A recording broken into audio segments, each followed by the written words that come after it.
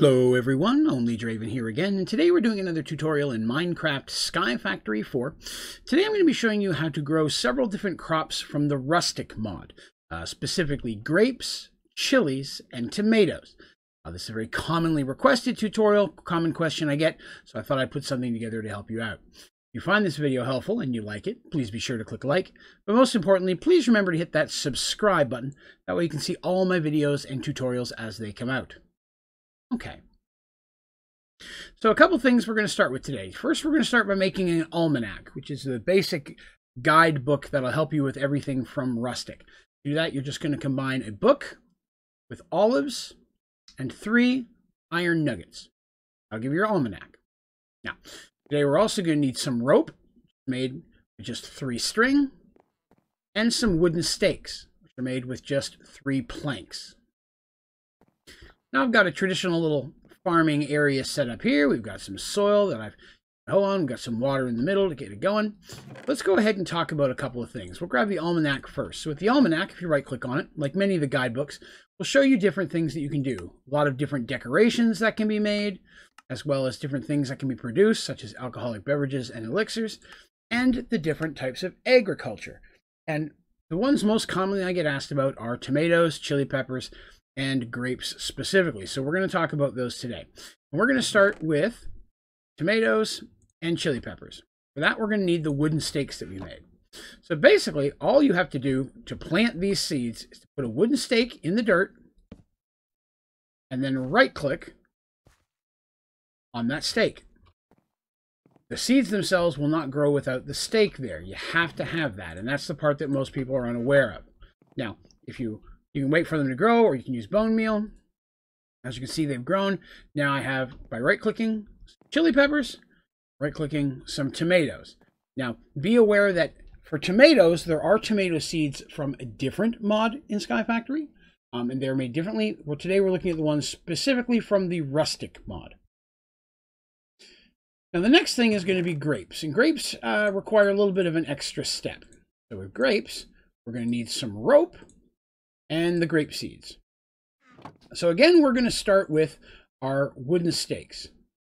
I'm going to put those 2 high right here. Now, the way that grape seeds work, that you could plant them next to that stake. Now, they're not going to do anything for you just next to the stake themselves. You have to have rope. When you tie rope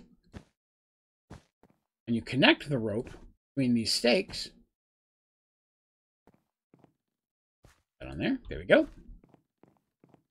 That is needed for the grapes to grow up into. So again, we'll bone meal.